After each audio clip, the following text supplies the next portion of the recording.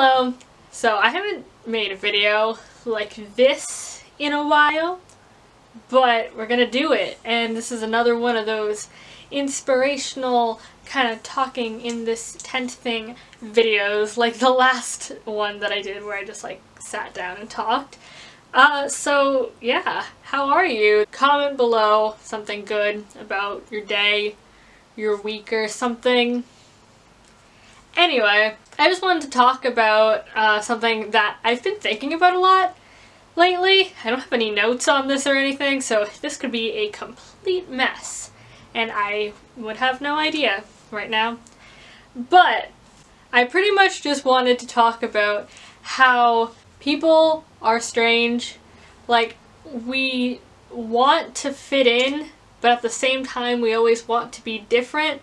I find it funny coming from like my own experience. I find it funny for myself, and I find it funny for other people, but just mainly because I know it from myself, where in trying to be different, you end up just being like everyone else that is trying to be different. I know that in like 8th and 9th grade especially was so weird, and I never really saw that until now looking at it, where I thought that I was like very different than everyone else, and I was not like everyone else, and I was just so special because of that. But I was restricting myself doing things because it would make me like everyone else. I felt like I couldn't enjoy anything that anyone else was enjoying besides like my friends. And that's where that comes in. In trying to be my own person, I was just a carbon copy of everyone else who was also trying to be their own person.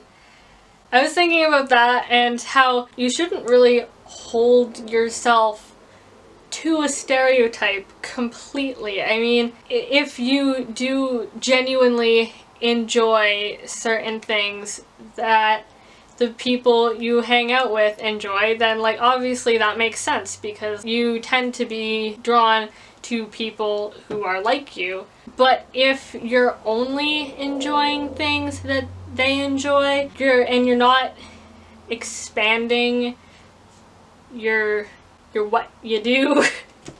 I feel like in that time I only allowed myself to listen to a specific type of music, and I kind of backed it up and said that I liked meanings. And of course I definitely, that was a thing, that was a huge thing. I love the meanings of songs. I still don't like songs that don't have any meaning. That's just a big thing for me. But I was way too into that, where I never allowed myself to go off and find more music that ends up being really good because it just sounded like something that I wouldn't like.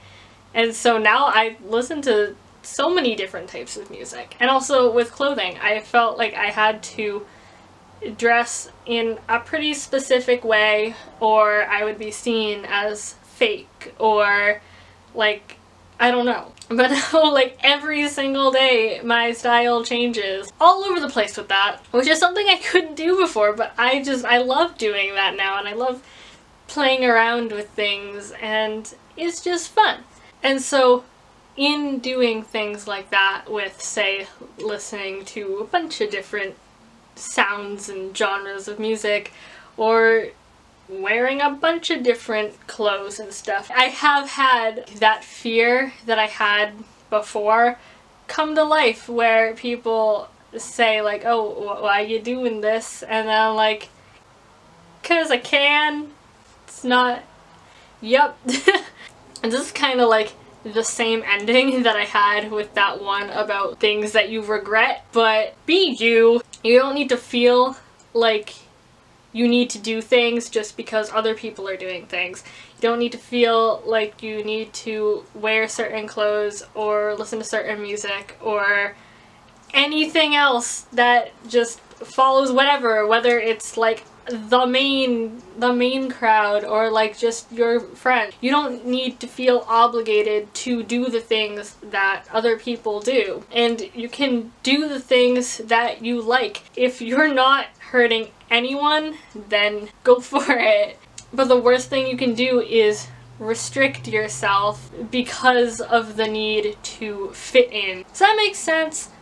That was like a bunch of word vomit. I hope that editing me makes this make sense. Yeah, I just challenge you to go and explore things that you normally wouldn't because you're just scared that people are going to judge you.